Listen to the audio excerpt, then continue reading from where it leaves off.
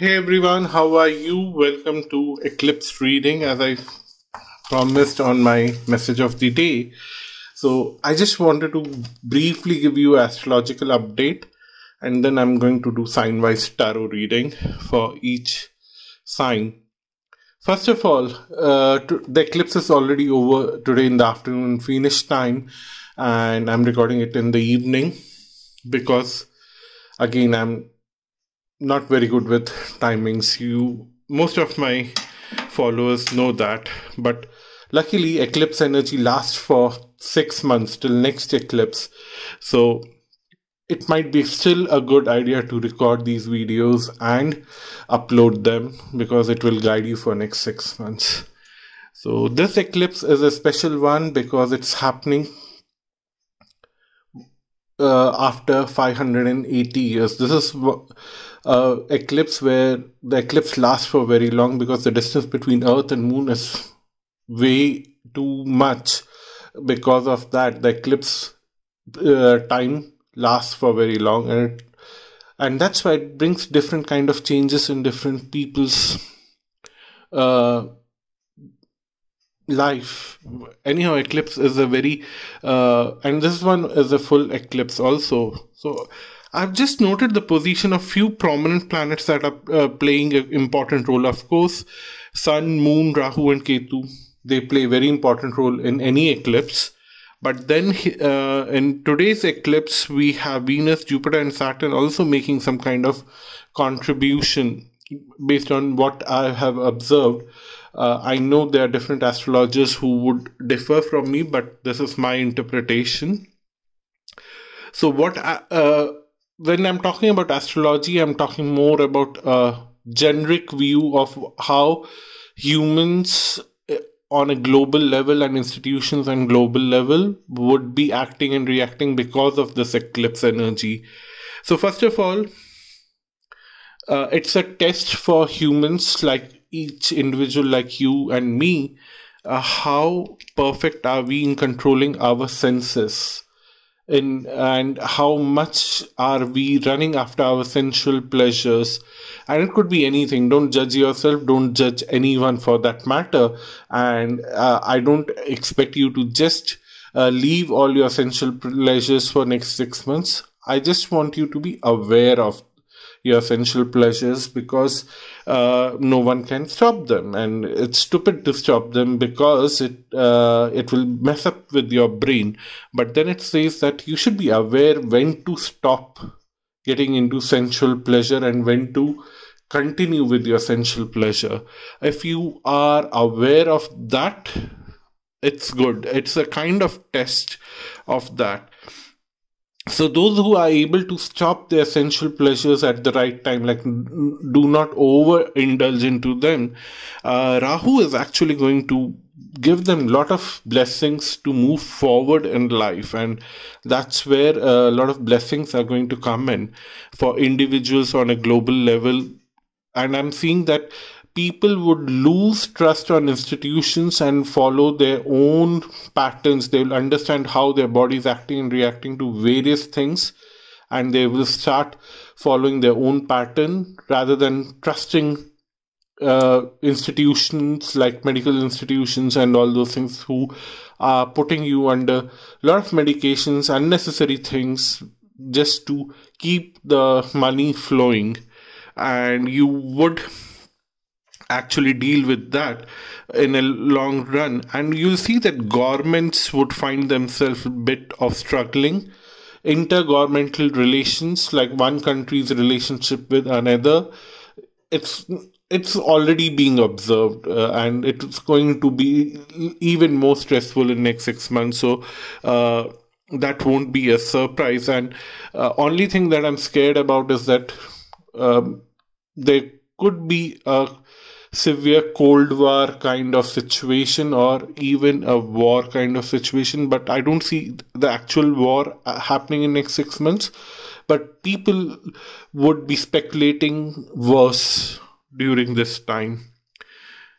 And on the other hand, Ketu is constantly reminding of the past, like the past of First World War and Second World War and asking you to control your senses, because anger is also a form of sensual expression, and that's where government officials and the politicians need to control. So the Ketu is constantly reminding that don't indulge into the stupid sensual behavior. And I don't know from where I've learned this word stupid. I've been using that for last few weeks a lot. I've noticed that. So if it's annoying, I'm sorry. I somehow feel little annoyed because I don't like to use such words, but I've picked it up from somewhere and I still can't figure out the source of that. But anyhow, coming back to Ketu, what Ketu is doing is trying to remind you of the past, that past was horrible. Don't repeat that horror again. And that's where you have to be careful. Venus, on the other hand, is bringing very good harmony for relationships. If you are into relationships, suddenly you will recognize your partner as very charming, very caring, and you could see all the positive aspects. It's not that they don't have negative aspects, but the positive aspects would be larger than life, and you would be attracted towards that, and that will end up resolving a lot of problems. If you had some kind of stress in your relationship, you will see that you and your partner are now suddenly seeing each other's positive sides, and you are getting closer and closer. And by the time the eclipse energy ends after 6 months, you will realize that the negative things are very minor things and they don't even matter. So that's a very good blessing on individual relationships, but on a governmental level, relationships are bad. Moving on to Jupiter and Saturn. Jupiter and Saturn had a very tricky role in last 2 years, and with the corona and all those stuff, they were quite influencer in the sky. And many astrologers have spoken about that, so I won't get into what they have been doing in the sky, how they're influencing us, but what I'm going to talk about is what they're going to do in future.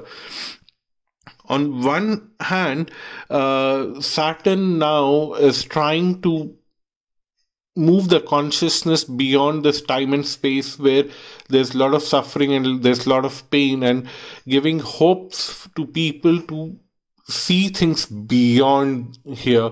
So a lot of extraterrestrial things may happen on a larger level, which you and I may not notice very well, but there would be a larger energy shift on a global level where common people would be trying to move away from this crisis, and they would try to forget and resolve things and move on with their lives. But then always Saturn and Sun are in always a tight rift. So Sun represents governments and Saturn represents common people. Common people want to move on, but the governments is so rigid in their ego right now. That would be a problem, and that's where the tension would arrive, that the governments would find themselves alone. They would not find the support of their people. Governments would be like, and to create a crisis, you might see some governments doing some stupid things. Again, I'm using stupid, yeah. Some crazy things to get attention from their people, and that's where they would indulge into tough fights with neighboring countries so that they get some attention, that they and they divert the attention, that they have neglected a lot many things within the country, but now there's a time of crisis where they have to deal with another country, but everything would be created because of ego. On the other hand, Jupiter is trying to set up an whole new pattern. Jupiter is going to change signs day after tomorrow. It would move into Aquarius.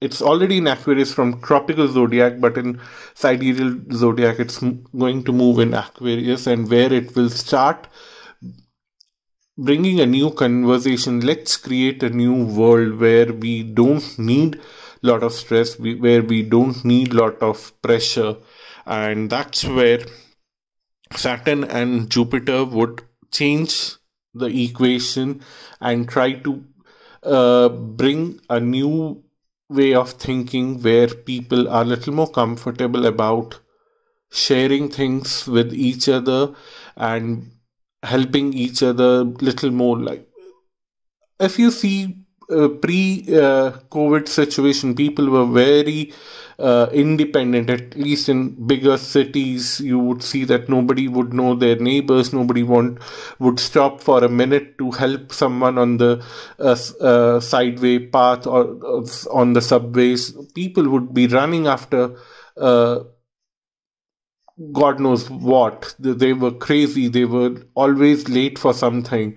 But suddenly now you would see a bigger shift that people are don't want to live that kind of life. They don't want to be part of this rat race. So that's the astrological update for next 6 months based on what I'm observing from the present eclipse chart. And in future, if there would be something else, I would be very happy to update about that. And also, if you are listening to this line, it's a test if you have survived till here. Do you want science specific uh, detailed tarot or astrological or both reading for Jupiter moving to Aquarius? If you want that, please leave a comment. And if I get few comments, then I would definitely do that. But do those readings. But it would be little time from now, a week from now. It's actually moving on 21st of November, but I'll post them before the month end because that transit lasts for 1 year, so it's worth it. If you are really interested in that, then it will guide you for next 1 year. Thank you so much for watching this video, and now you will have the tarot reading after this part. Thank you. Bye bye. Namaste. Hello everyone. This is for Libra. So many thoughts were flowing into when I pulled these cards, and they said me that you have made a mess in communicating that. Stop it. Start recording again. So what the very first card when I pulled out Five of Pentacles, the initial thought was that you are leaving your home and moving forward for something good. And then they said that either you are leaving home or someone, or you are imagining that someone is leaving you. It can be for 10% of people who are imagining that someone is leaving you, but what they're saying is that you have been hoping for that exit, and you have been hoping for that exit because you wanted to manifest something bigger in life, and you were scared about that exit because leaving your home, leaving your comfort space to get into a new place is scary and could break your heart if it doesn't work out. So you were quite uh, scared about that. But then they are saying that these two cards here are saying that you will find someone who is going to take care of everything for you. If somebody is leaving you, everything would be taken care by another person who will walk into your life. If you are leaving and going somewhere, you will find someone who is going to take care of everything for you. So work hard towards building new relationships when the old ones are going away, because it will bring a lot of emotional satisfaction and emotional content for you. That's what they're saying. So you are in for something beautiful, and hold on to that new relationship, because that relationship is supposed to meant to stay in your life for very long. You need to hold on to that relationship. Somewhere in next 6 months you would uh, see that past energies, people from past are coming back in your life, and you feel like can I also deal with them right now and start developing this new relationship here and hold on to this new relationship, but still have connection with my past, people from my past. Maybe you are not seriously getting to relationship, but you want to still nurture that contact. And that's where either the person from the past will start creating trouble, or this new person would not appreciate that. So be careful of indulging yourself in past connections, because those are meant to be over, because you actually wanted to escape that. So you need to remember that all the time, that you wanted to escape that thing, because the painful time is over, and that you, why do you want to have connection with your pain? That's what they're asking. Then the Seven of Swords, you are little too worried, because if you don't have that past connection, these people from your past can create some kind of trouble for you. So if you are in contact with them, you can always judge what are they up to, and that's your reasoning for maintaining those connections, and which are valid reasons for, but then they are also disrupting your whole energy field. That's what I'm seeing, because the cards are suddenly getting very unruly and they're trying to jump. Don't worry about future possibilities, what the people from your past can do and what uh, they will not do, because everything is balanced out right now. Karmically, everything is balanced out. You don't have to worry much about it. That's what they're saying. Couple of more cards and then we'll close the reading.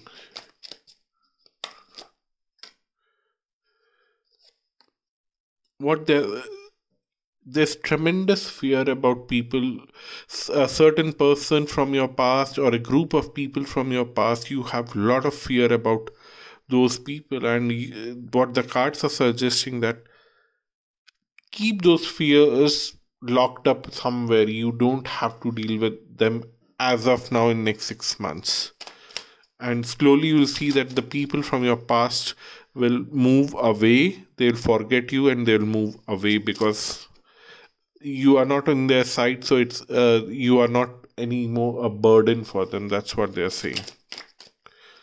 So the idea was to pick only 2 cards, and then they say, okay, this is the last card now.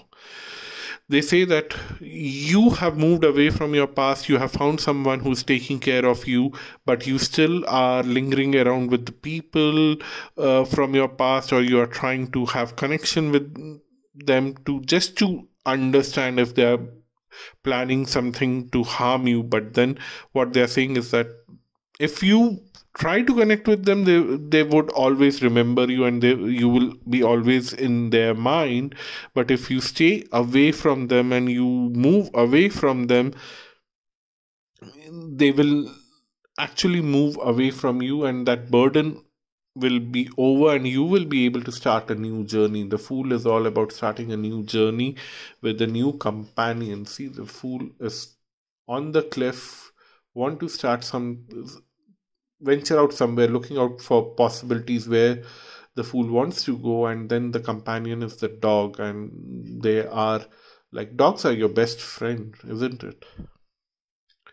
So that's your reading. Thank you so much for watching this video. Until next time, bye bye and namaste.